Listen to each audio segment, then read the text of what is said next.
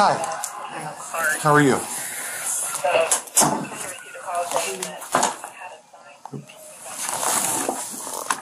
My name is Sergeant Moore. I understand you are Priscilla? Yes, sir. Your body cam on? Yes, ma'am. What can I help you with today? I came into the building this morning. My children go to school here. And I was providing volunteer duties here today for a special school program. And this is also my polling location. And as I was entering on the sidewalk earlier, and I caught him walking up the sidewalk where the campaign tent in that general area, the lady that's out there, the representative, was calling me some derogatory name. What did she call you? And there's a history there with that particular person as well. She was laughing and saying, perjury Priscilla's here, perjury Priscilla's here. And I just put my head down and carried on to report for my volunteer duties. And, you know, cover all the stones while I was here. Killed 2 birds with 1 stone today. Then I had to leave because one of the children forgot her lunch. One of the children with the school program forgot her lunch, and I live close by, and I know the child, and I was just going to run home and get her what she wanted for lunch because they couldn't contact her mother just yet. And as I was leaving the building and coming back, the representative out there had her phone up and was videoing me coming back in the building, which she has a history of doing, videoing me and editing my face into videos and providing her own commentary and such, and making false allegations about me and defamatory statements about me. And she was doing that today, or that's what she has a history of doing? That's a history. Okay, so I stopped and I said, please stop filming me. Please stop videoing me. Please don't do this on my children. My children are here. My children's school grounds. And she was saying, Vominos, go away. This is public property. Go away. I'm in public. Go away. And she continued to film me.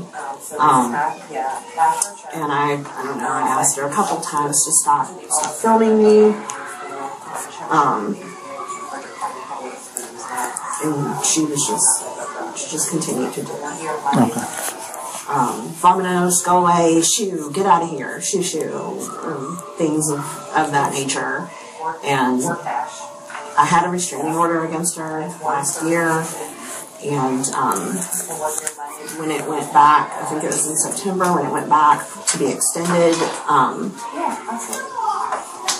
can't really even remember now what all happened, but it was essentially, I think it was dropped, it wasn't extended for the 2 years, and it was just a whole big, it was just like a whole big shit show.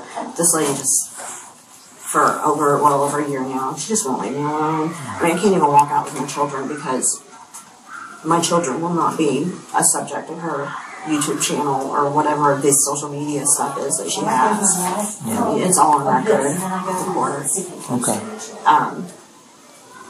Were any comments made about, so you were coming here today for the volunteer work, correct? For volunteering, to cast my vote, to have you cast your vote? My children. No. Okay. After that happened, I came in, I sat down for a few minutes, and then I just decided to leave the property. Okay. You know, I don't really know what the program is going to entail, like if the children are going to be going outside to the basketball courts, or, you know, I just left the property because I don't want to be sitting with my children. And then her doing her little videoing and everything, and putting my children on her, that's a no. I just left the property. And then that's when, you know, I didn't get anything done. I didn't get my volunteer duties done. I didn't get my voting done. I didn't get my, you know, lunch with my children. You know, and I did put a call in. Who did you call? I called I guess it's like the registrar's office. Did you speak with any of the election officials here No, about sir. what had happened outside? No, sir. No? No, sir. I just, like I said, I just left the property. I just ran up to the gas station to get a drink and just kind of like collect myself. This has been a really upsetting situation for well over a year now to me. Okay. But now it's, now this occurred where my children are, where I'm at frequently. I volunteer for Frederick County Public Schools this past school year. I volunteer quite frequently. Were any threats made? No, sir. She was just, videoing me and filming us. Shoo, get out of here, shoo. This is public. And, But she didn't threaten you in any way? She didn't try to suggest who you should or should not vote for? She didn't make any comments related to anything election related? She just filmed you and made those comments? Yes, sir. Okay. I just want to make sure I document it correctly. Yes, sir.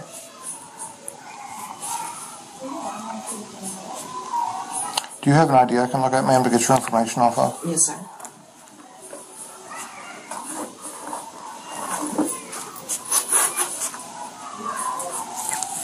I mean, I put a call in because whether it's to do volunteer duties or to place a vote or to just kind of pick my children up, I mean, I think I should be able to do that without feeling, intimidated or, that my children and or I are going to become subjects of social media videos. Okay. But she didn't, again, I'm asking for clarification. Code 4.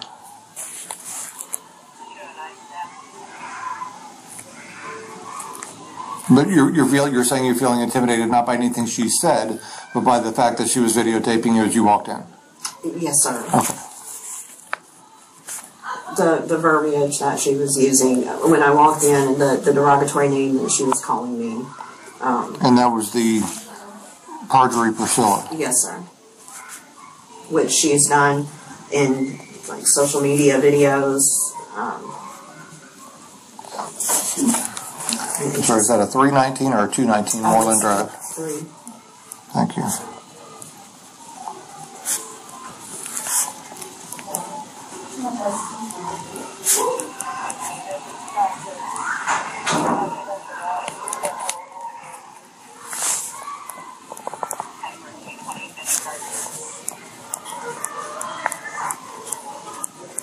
Do you work, ma'am? I'm sorry? Do you work currently? I would rather keep that for myself. Okay. If that's okay. It's just stuff that we put in the report. That's also that. I understand that that's subject to FOIA, and this individual does lots of FOIA. Okay. Well, typically personal information is not included in that. Typically, the reason we ask for it is should anybody need to contact you during a typical business hours, they would have a way to. But that's fine. You certainly don't have to.